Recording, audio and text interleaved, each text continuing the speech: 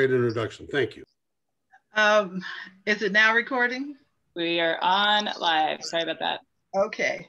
So one of the questions is, why is this Middle Passage so important? What was the purpose and the outcome?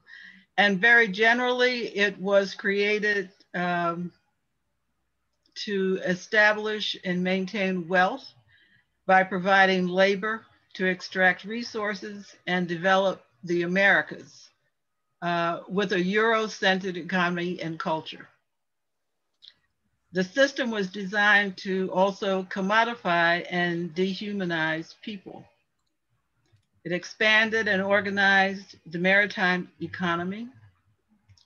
It established a model for a global economy, which now we take for granted.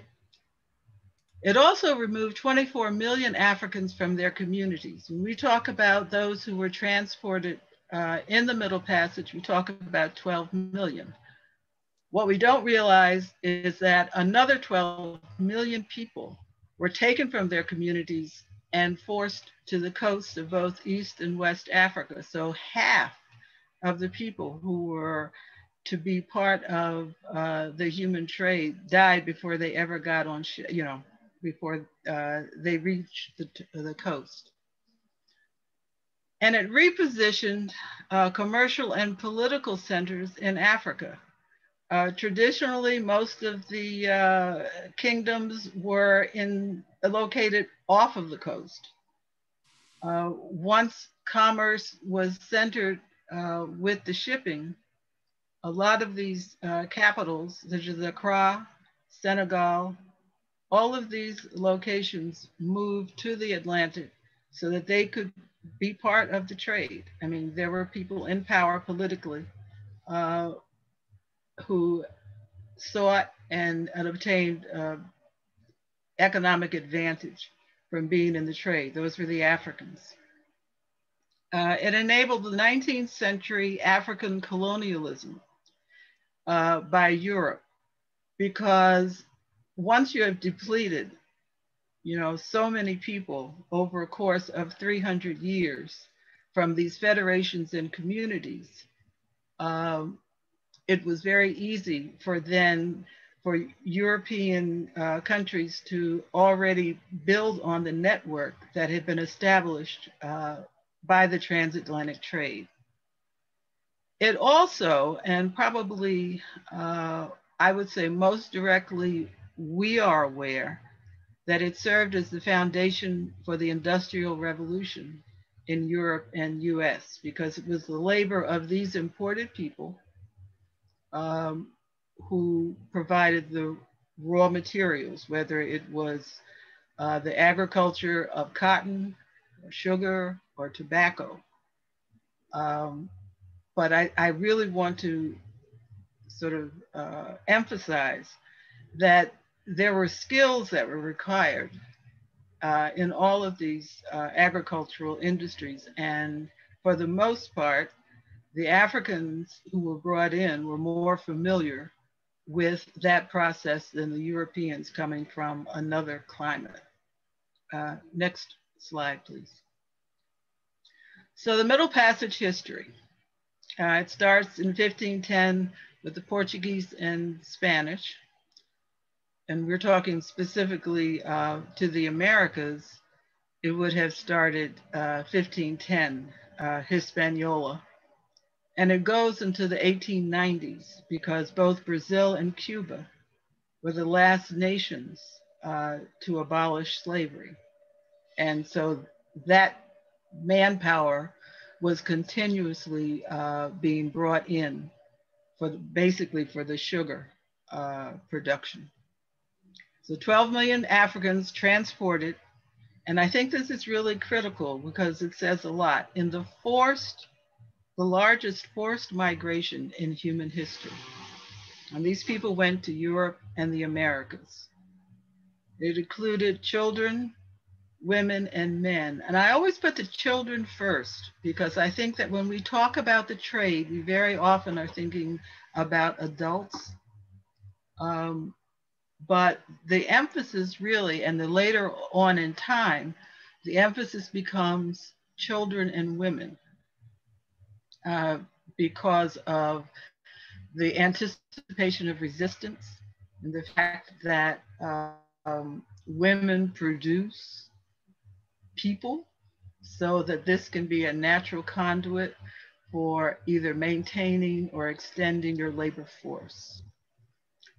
In the United States, what becomes the United States, the first shipment of Africans was 1526. The Africans who came before, and of course they came with the Spanish, were basically just part of the crew or the exploration of territory.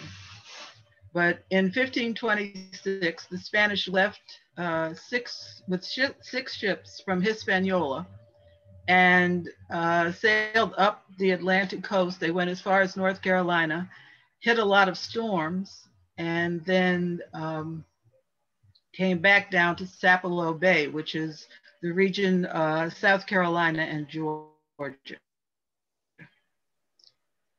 There were approximately 100 Africans in that group.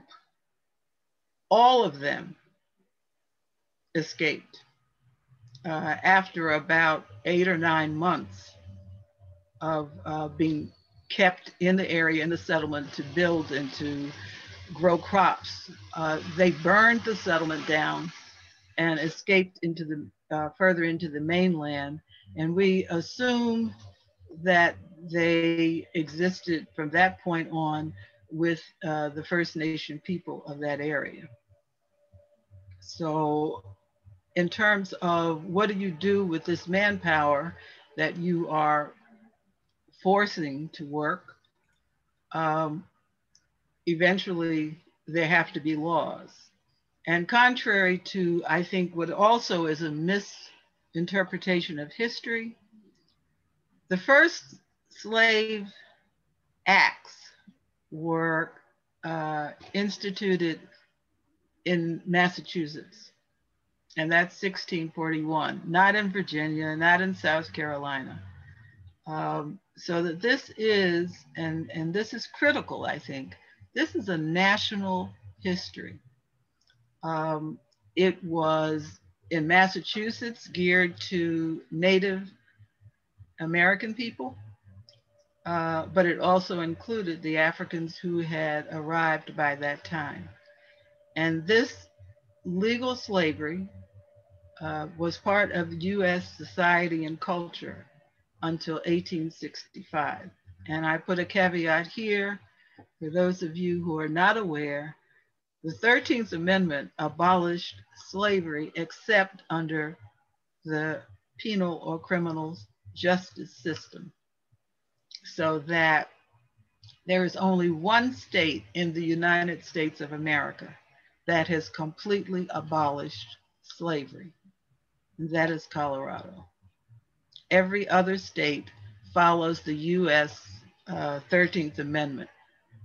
So there's that. I would put a pin in that because, again, we're talking about the residue of Middle Passage history and slavery. And, you know, I'm going to put a political statement in here because I think it's crucial that we as a country always talk about a minimum wage.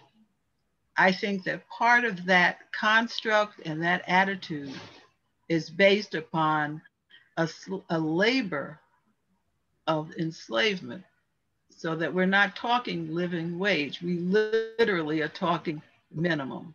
And I think that comes as part of having been a country that had slavery as part of its economic system for so long.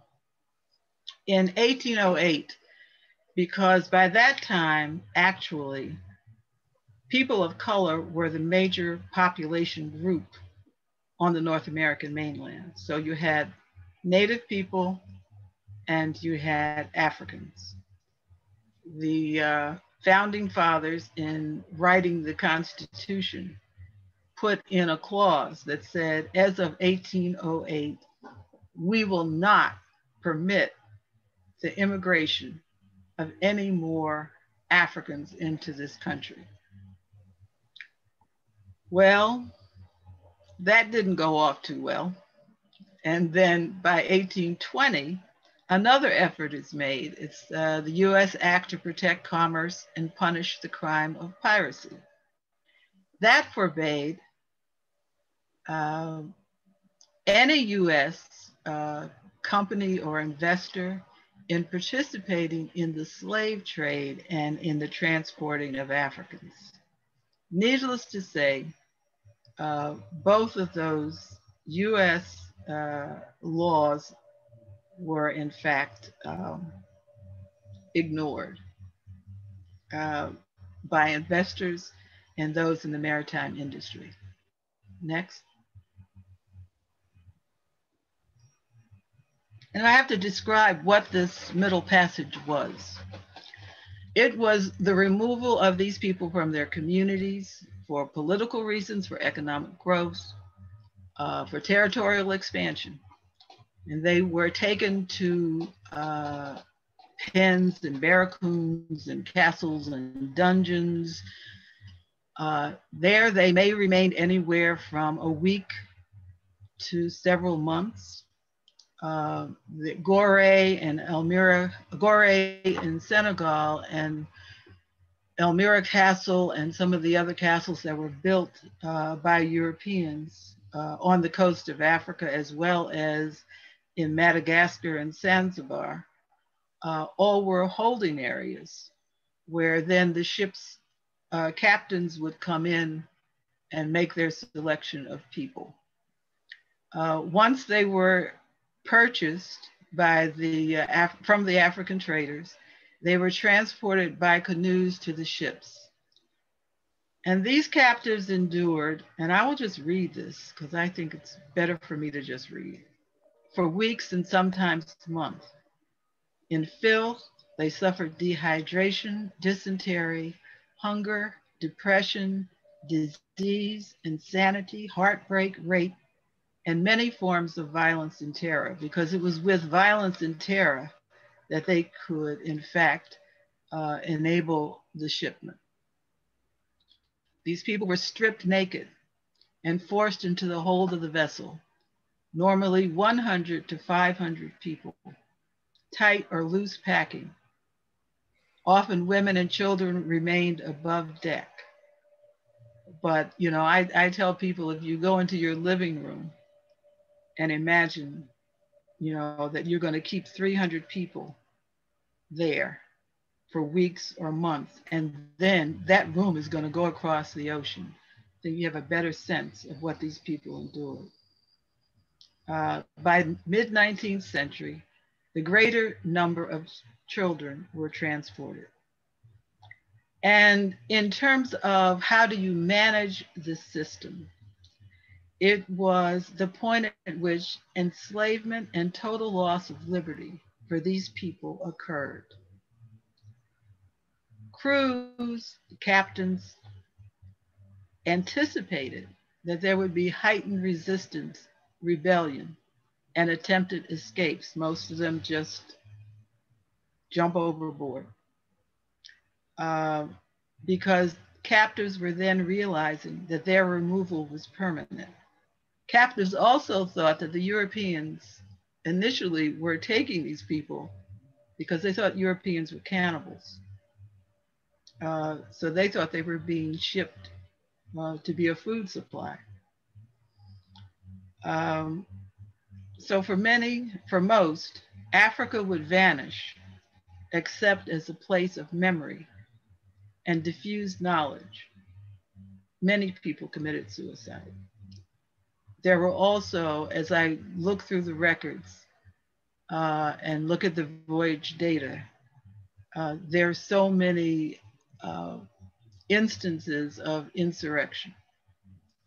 So that outcome of voyage, unknown, enslaved people took over the ship. Sometimes, you know, they didn't know where they were, but very often if they could hit the current, they could go back to Africa, not necessarily to their homes. But this is basically the ocean voyage. There are some countries that I think conducted the voyages less harshly.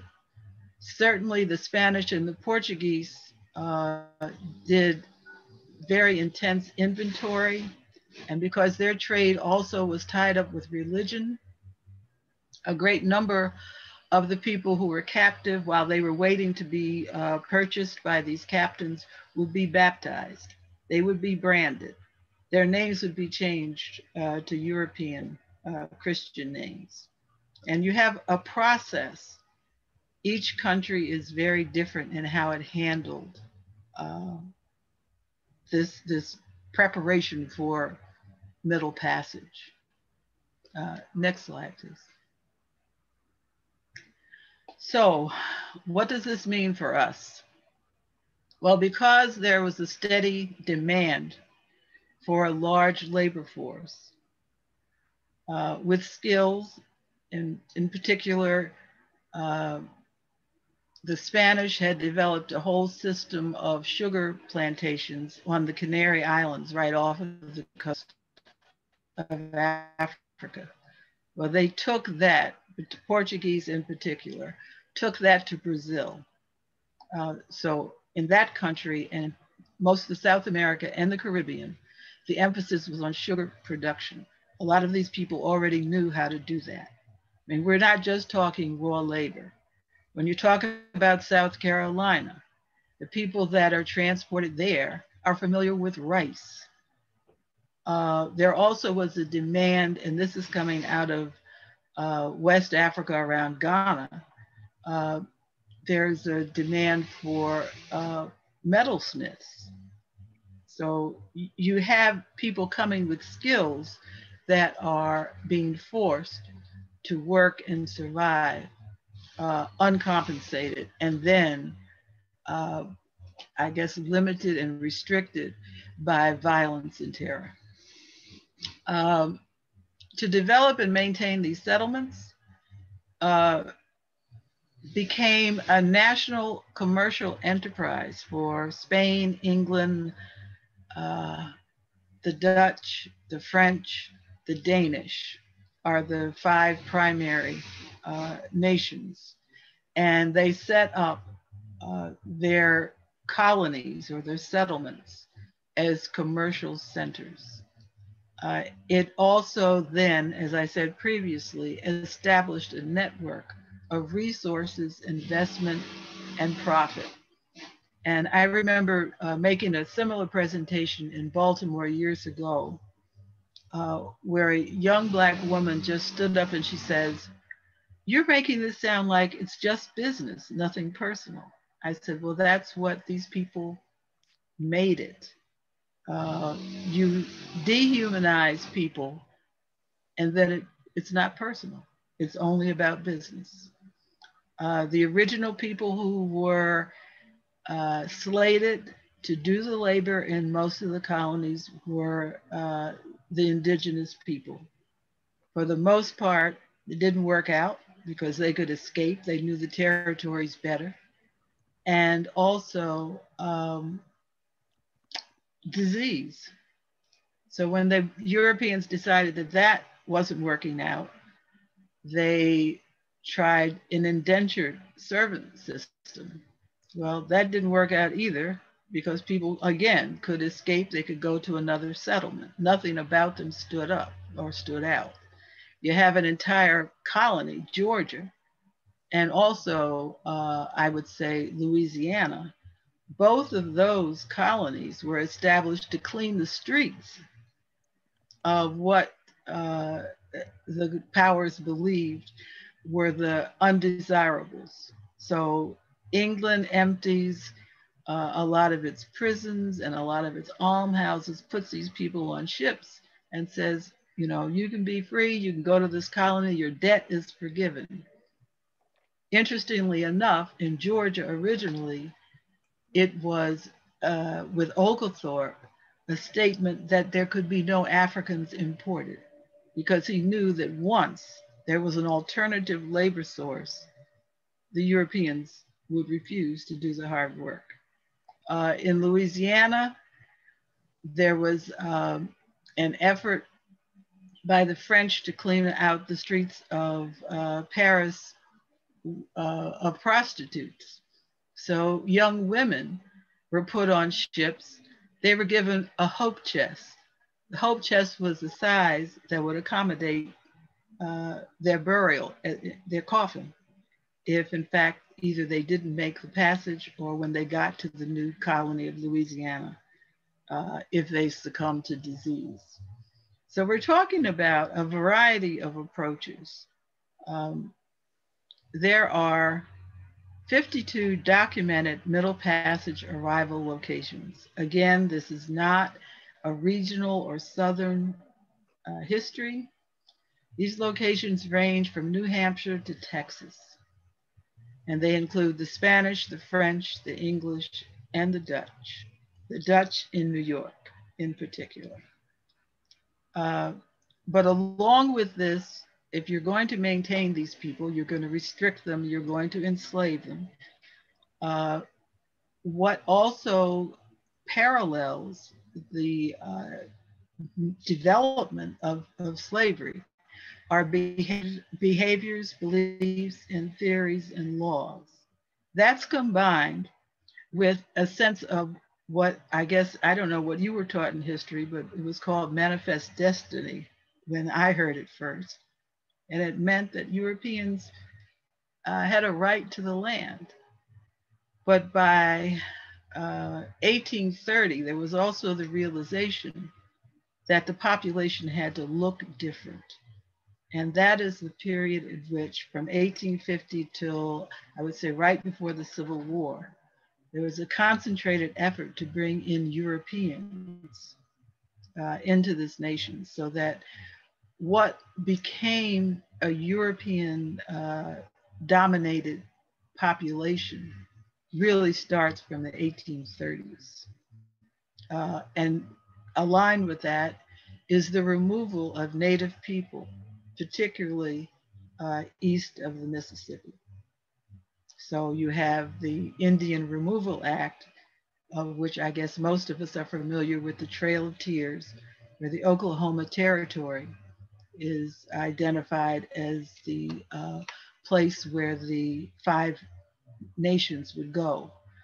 And I always talked about a trail of tears. I did not realize until I started doing this history that we're actually talking about 5 distinct trails: North Carolina, South Carolina, Georgia, Mississippi, and Alabama.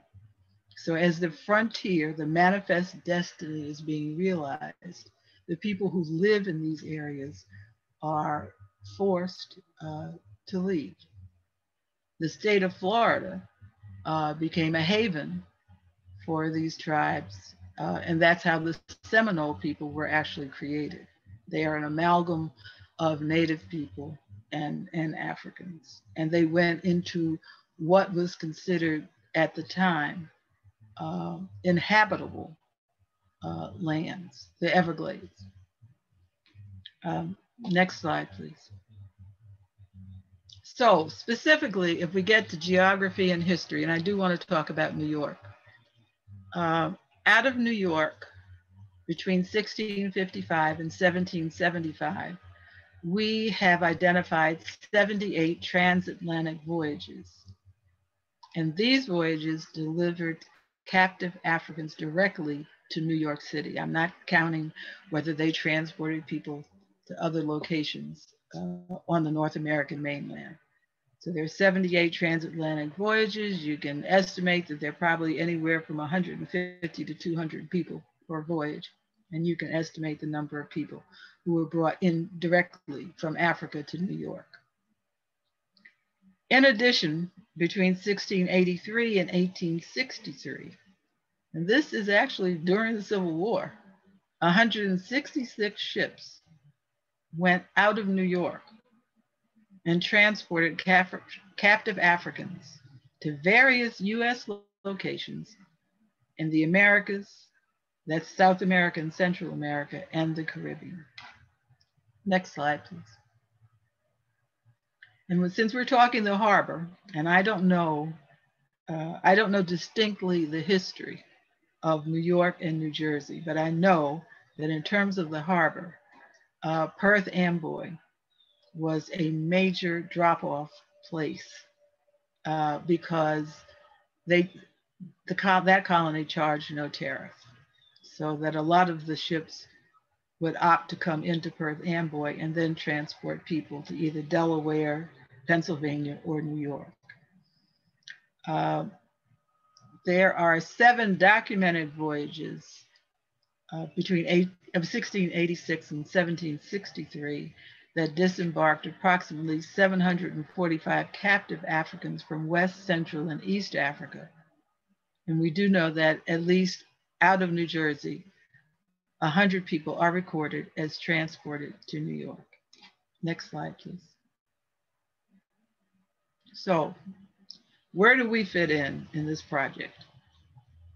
Well, 35 years ago, as a birthday gift, someone said to me that Toni Morrison was concerned that there was no acknowledgement of the history of the Middle Passage, the remembrance of the 2 million who died in the ocean voyage. And the person said, I have no idea what to do with this information. So happy birthday, Ann. So 25 years later, or 20 years later, after much thought, we decided that a project that would all include or promote remembrance ceremonies, and I think that long before we started this project, there were remembrance ceremonies, say on the East River in New York, in South Carolina, at Sullivan's Island, and certainly families had been doing some ancestral remembrance activity throughout the history since they came to this country. We decided that we would identify the arrival locations and put up markers. It seemed like a simple idea at the time. Well, 10 years later, we're only halfway through. We used primarily the Voyages Transatlantic Slave Trade database and then research by local historians. And so far, we have supported 32 of the 52 communities with remembrance ceremonies, and there have been 28 markers related to Middle Passage ship arrival. Presently, 20 are in some stage of planning for markers within the next 2 years. And within the next 2 years is really optimistic. I'm using 2026 as the goal for the completion of this project.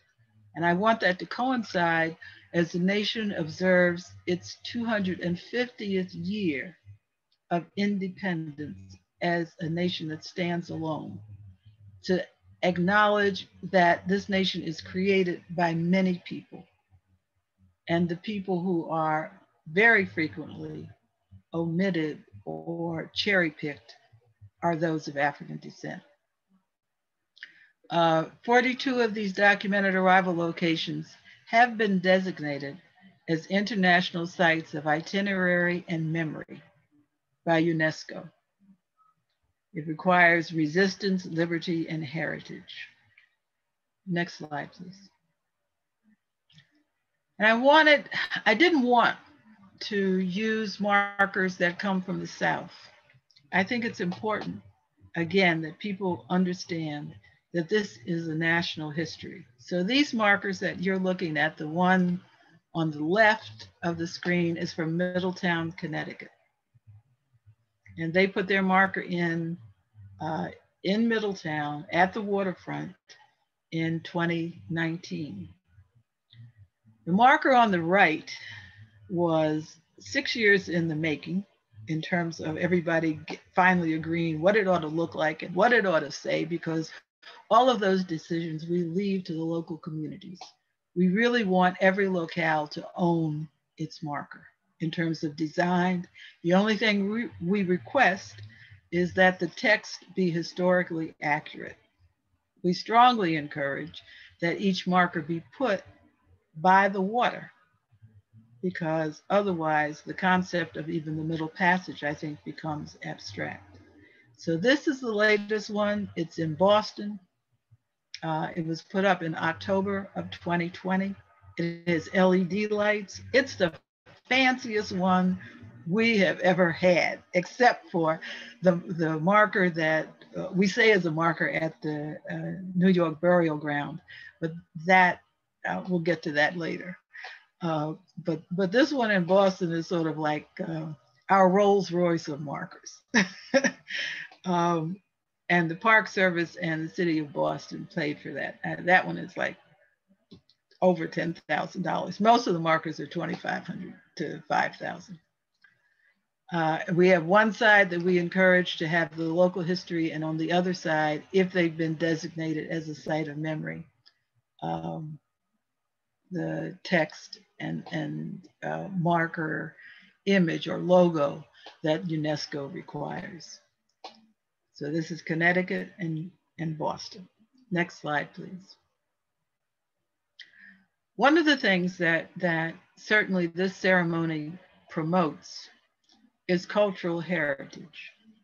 So you have on the left, this was our very first ceremony in 2012 in Baltimore at Fells Point, which is where the ships would have come in during the 18th century into Baltimore, or where the ships would have gone out as part of the domestic trade.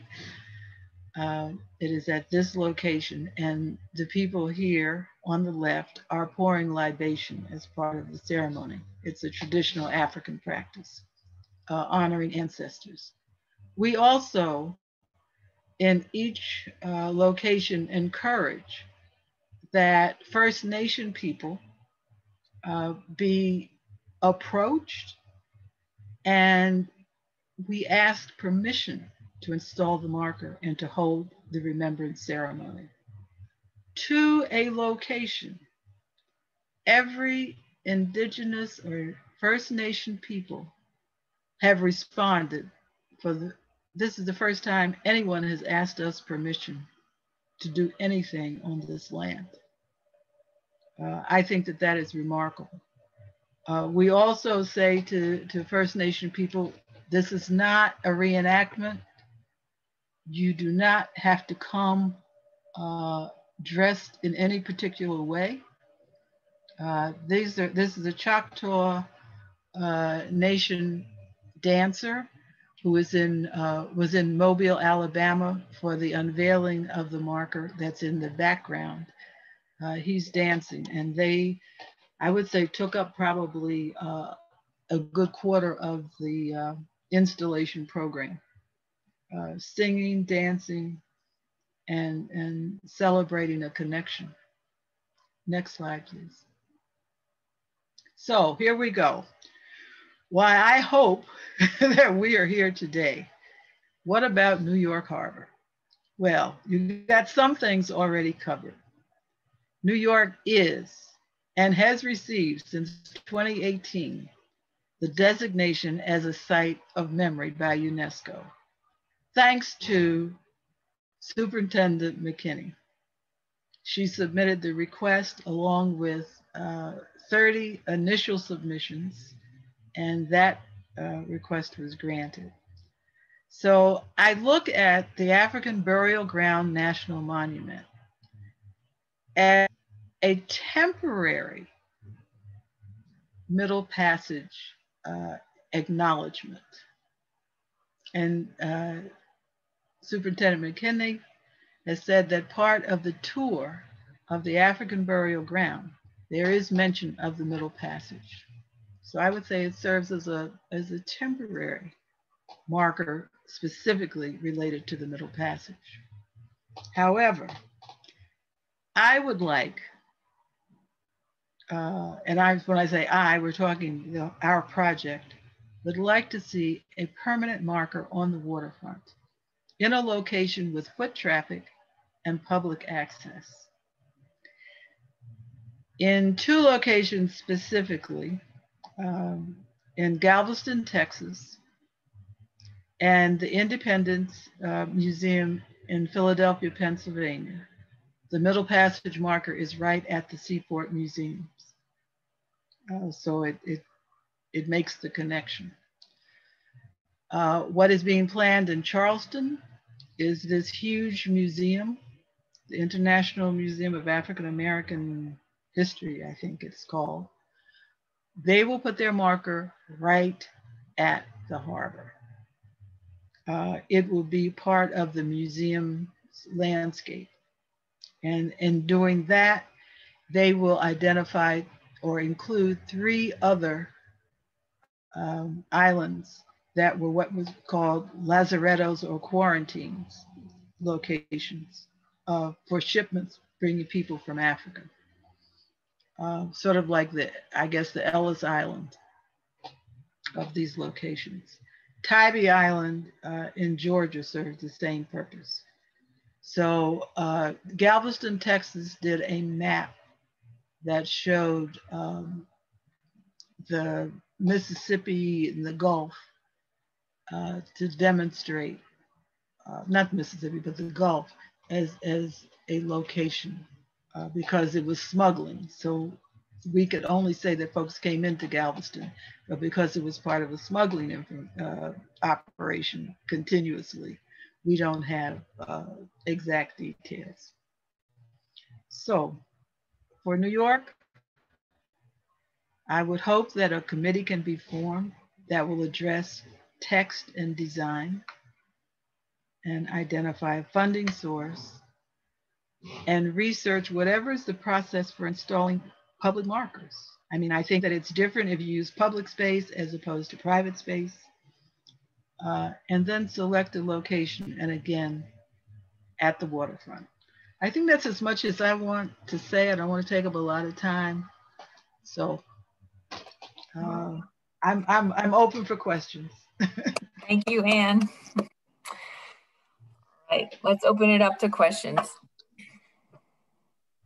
Well, this is Chris, and again, an amazing presentation that just prompts so much thought and reflection. I guess the one question I'd ask you with your conclusion is, if you had a location on the harbor in a public location, is there one historical point of entry that ranks above the others that you would most like to see as the location of a harbor marker?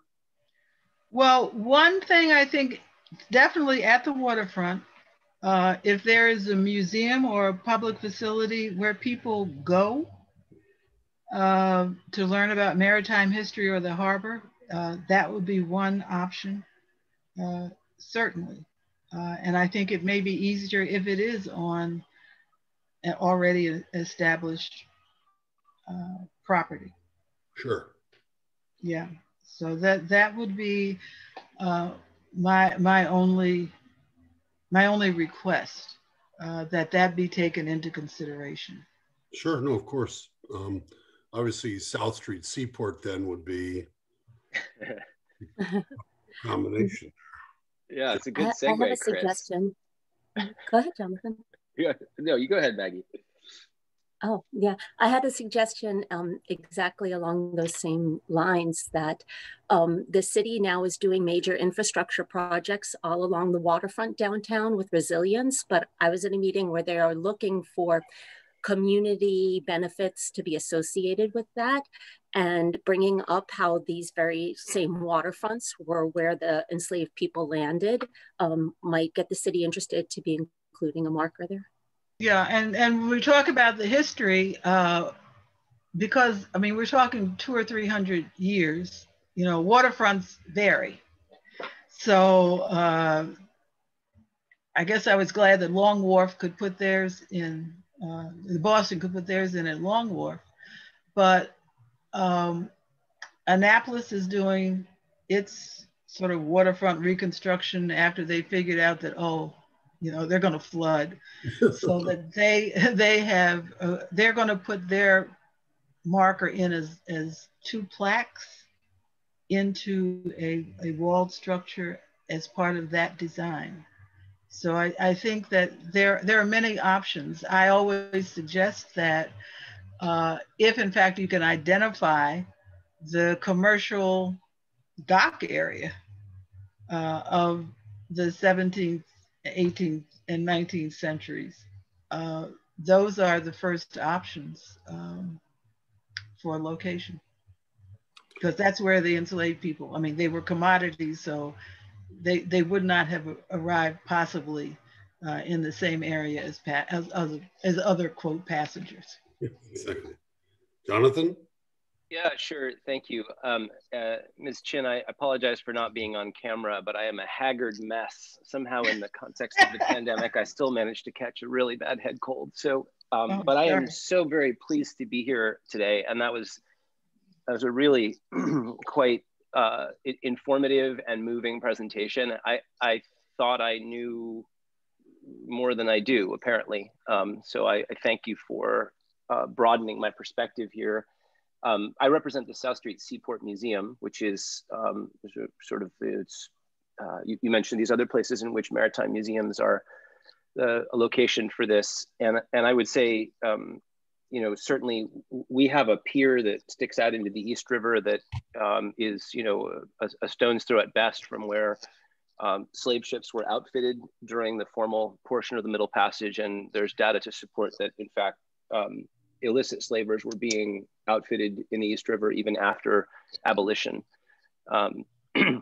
So I think location certainly is, you know, on the East River is an option. I think many of the things that you raised are simple beyond belief. I mean, you know, I won't make any commitment today because I tend to do that and get myself into trouble. But you know, this makes all the sense in the world, right? In terms of location, we have it, and we can do it.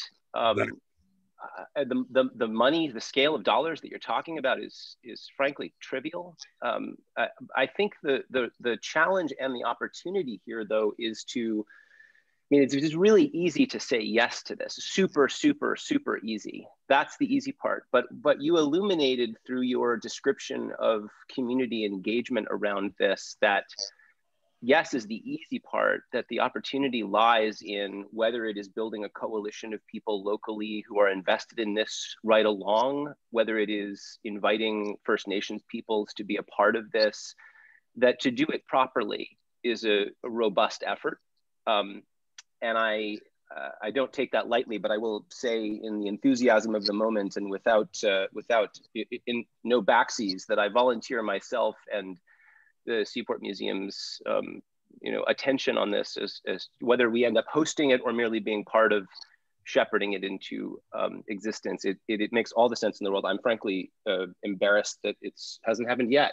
So would like to be part of that solution. Thank you so much, Jonathan. Really, thank you. It's wonderful. Thank you. Ray? Hi, thank you so much, Ms. Chinn. This was amazing.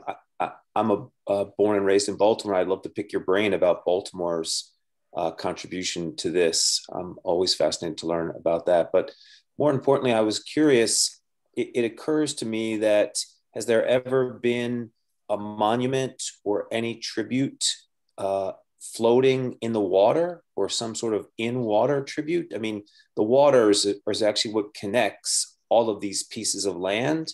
And it feels like that's calling out for some sort of conversation piece as well. So many mariners navigate both commercial, recreational, navigate past a lot of these physical monuments and aren't able ever to see that.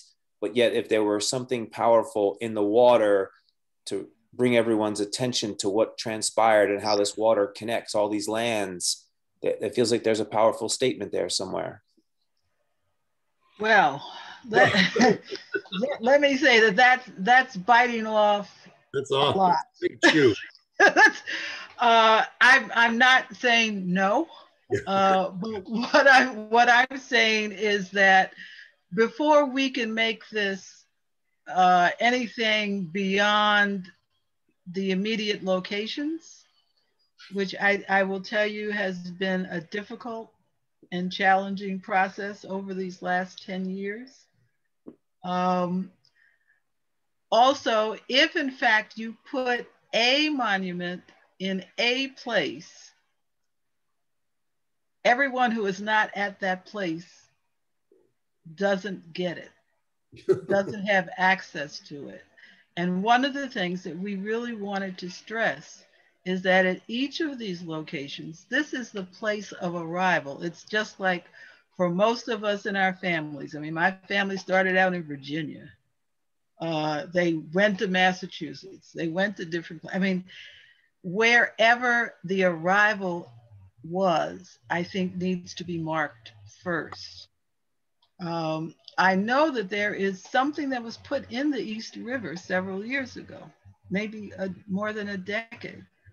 Well, there's the famous statue over by Pier A, which is just right down at the lower tip, which with the figure in the water of the fire boathouse rescue first responders, and there's a body in the water that you can see. But I can also tell Ray, and I love the suggestion, but I can tell you, knowing a little bit about that, putting anything in the water, if Ann has been patient to get to 10 years, putting it in the water is going to take 20. It's just so much regulation. And Aggie, I love the idea of stitching it into the lower Manhattan, reconstruction of what the waterfront edge will look like, and bring that community in as well. And Jonathan, what a great offer for South Street Seaport to either be the host or be a part of the team. So thank you.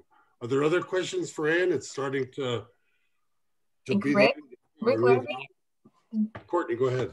Oh, I think Rick, did you have your hand up?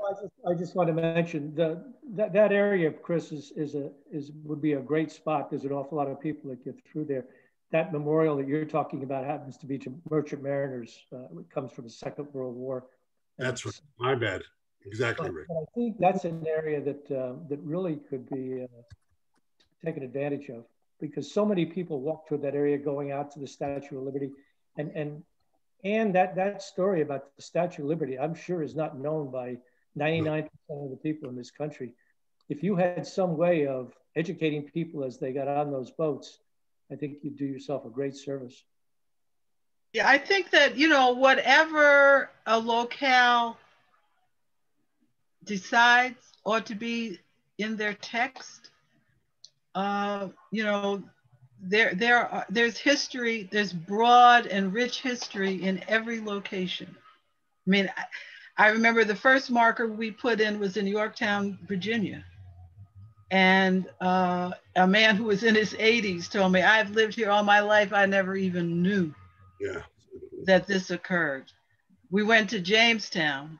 We had to battle to say that Jamestown is not, and I don't know about your history in your classes, but we were all told first Africans arrived in Virginia in 1619 in Jamestown. Well, no, they arrived at Point Comfort. And at one point we were under almost a court suit because we were insisting that Point Comfort is the place of arrival. They can be transported, to Jamestown, but the first folks coming into the Virginia colony, and again, you're only talking about British colonial history. I'm saying let's push this back to 1526 with the Spanish. I mean, this is an ongoing history that we are discovering. So whatever text each locale wants to put into the relationship of place to history related to Middle Passage or emancipation or whatever, I would say do it. Chuck? Yeah, we're not heavy-handed at all. Just require historical correctness, and New York is a documented arrival site. Chuck, did you have your hand up? Yeah. First of all, Ann, thank you so much for the talk and for, I'm going to say, quite frankly, for me, the reminders. I grew up in a home where, quite frankly, my father used to say, "Your mother's the Statue of Liberty. You didn't know that." So, but I'm interested to know whether or not there are any attempts, or have there been any in the other markers that are already there, mechanisms to connect the now to the then. Because I think one of the biggest chasms in the understanding of America, who we are, and our history is that we stop with the then without realizing that the then is right now. The arrival that you are talking about is evidenced in everything that we do today in America and around the world. The diaspora and the slave trade was a global business. The global economy was built on the sale and the labor of African people in America and beyond, but then ultimately America. How do we take these markers and get people to see from the arrival where they stand right now? Is there an attempt to do that? Is there any objection to doing that, or? Yeah, okay. No, there's no objection. All I'm saying is that we have to identify that this is a place where their presence was first recorded. Gotcha. That is it. We are hoping. I mean, you know, if you talk about a vision, yes, I'm hoping that each one of these locations will then start a process of educating. But if I die tomorrow, and those of us with this project die tomorrow, then I can pretty much assume that there may be 4 more markers that go up. And the other locations may or may not ever have anything that records this initial presence. So I think it's crucial that you look at this as a starting point. It's not the full range. We're not equipped to do that. We're not educators, but we certainly will hope that this would start another kind of conversation. Excellent. Well, go ahead, Chris. No, I'm sorry, my enthusiasm, I just said fantastic, but I was looking at the clock and I'm afraid we're beginning to run out of time. So Courtney, why don't you wrap it up and let us know what we think next steps might be with Ann? Yeah, so if anyone is interested in a call that Waterfront Alliance can organize, and Ann, I can talk to you about it as well in terms of timing, to follow up on next steps, because I have a feeling we probably should at least dedicate a half an hour, if not an hour, to talking about potential next steps, and Jonathan making sure you can be there as well. And I think for the Waterfront Alliance is exactly what Jonathan said. Can we be helpful in shepherding? What can we do? How can we be helpful? What resources can we bring towards moving this forward and defining what we move forward? So I will send an email to everyone who attended, or everyone, and then you will respond. You can respond, and we'll get together with a time in the next 2 or 3 weeks, probably. Does that sound good? Like a good next step? Great. Okay. So yeah, go ahead, Chris. Courtney, go, please. My bad. No, I was just going to wrap it up because we've got 1 minute left. I just want to say thank you so much to Ann. This was it exceeded expectations and on so many levels. And yeah, just a huge round of applause, and for all of your work for so long, and our thankfulness that you got that birthday gift. Thank you, everyone, for coming and listening, and having interest in doing something in New York. Beautiful. Thank you, Ann. Thank you, everybody. Thank you for putting this together. And onward and upward. Onward and upward. Bye-bye.